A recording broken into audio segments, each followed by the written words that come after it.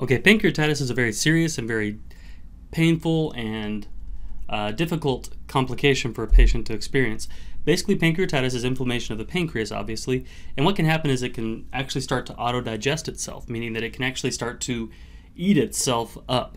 And now if that starts to happen, we can lose pancreatic function. Okay, common causes for pancreatitis are alcohol abuse, gallbladder disease, PUD, obstruction of the ducts, and hyperlipidemia. Now, let's see here. Gallbladder, gallstones, and alcohol abuse are two of the most common causes of this disease.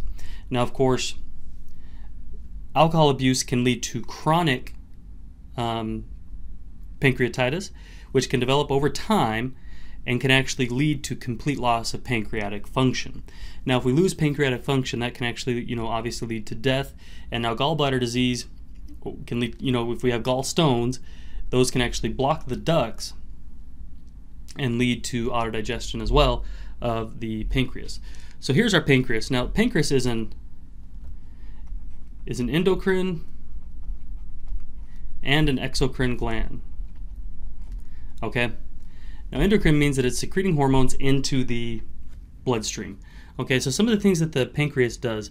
The pancreas helps with digestion of food.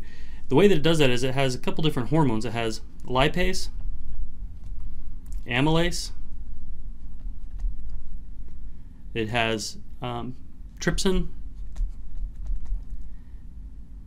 and it has nuclease. So lipase actually helps with the digestion of fats, amylase with carbs, and trypsin helps with protein digestion. And the nuclease helps with nucleic acids. The pancreas also secretes insulin and glucagon. Insulin helps to lower blood sugars by allowing blood sugar into the cell. Glucagon actually helps to raise blood sugar. Okay, so you can see very simply, very quickly here how important the pancreas is. Very small organ, but it's incredibly important to the function of the body overall. If we lose function of the pancreas, we lose the ability to digest foods, to regulate blood sugars. It actually helps with sodium bicarbonate as well to maintain acid-base balance. So pancreas is an incredibly important organ. Okay. Now, like I said as well, so we have chronic pancreatitis versus acute pancreatitis. With acute pancreatitis, most of these patients are actually going to recover on their own and return to normal function. With chronic, this can be a slow progression, and you can result in complete loss of pancreatic function. Okay.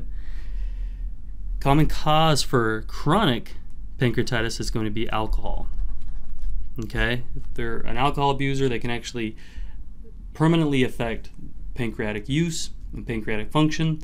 And what happens, again, like I said, if that happens, is the pancreas actually starts to kind of eat itself up. Okay, it actually starts to auto-digest, is what it's called. And once it begins to eat itself, it actually loses the ability to secrete these hormones, and it loses basically its function as the pancreas. Okay, so assessment. How are we going to see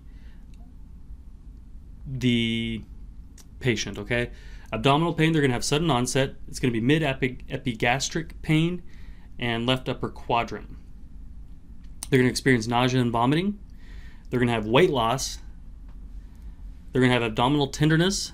We're going to see an increase in the white blood cells, bilirubin, ALP, increase in amylase and lipase. Another common sign that you're going to see here, and these are two signs that you're going to see that are going to let you know that this is pancreatitis. It's going to be Coulin's sign, which is bruising and edema around the umbilicus, so right around here, and then Turner's sign. And Turner's sign is going to be flank bruising. Okay, so like along